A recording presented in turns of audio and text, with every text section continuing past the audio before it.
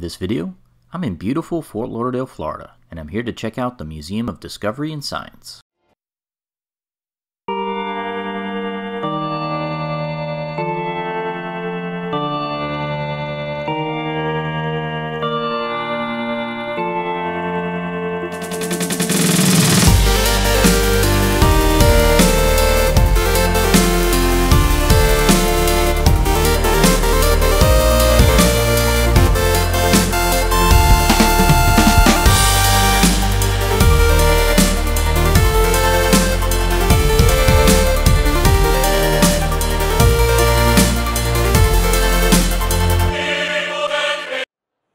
Well, I've been to a lot of museums over the years, and quite a few of them have been science museums. I remember going to the Orlando Science Museum and the Discovery Center, and in a way, I'd even consider Epcot in many regards to be almost like a giant science museum. But this place is kind of unique in that this is the first dedicated science museum that I've ever seen that really does blur the lines. I think they did take a page out of the Epcot book, because I've never seen a science museum with all these rides and simulators before. It's the first time, and I like this museum a lot because it does tend to blur the lines between science museum and like a inner city theme park.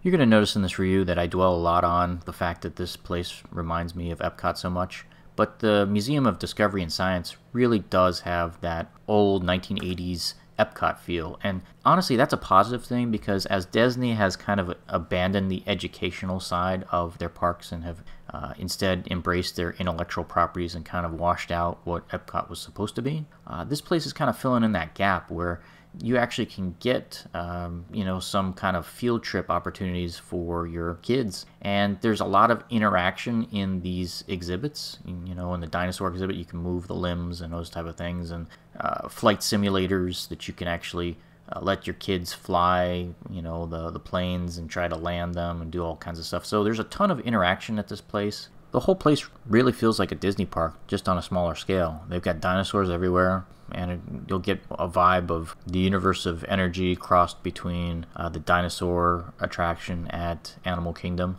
And then when you walk around the River Otter Aquarium and the fish and sea turtle exhibits, you'll feel like you're in the living seas.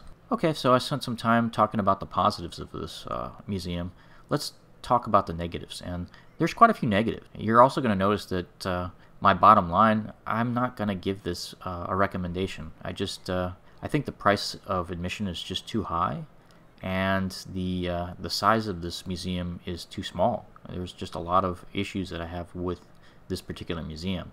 So admission price is $27 for adults, which is a little high, but the children's admission is $22, which is way too high. When I've been to the other science museums, it's usually about $20 for adults and about $10 to $12 for kids, so they are way too high on the children's admission.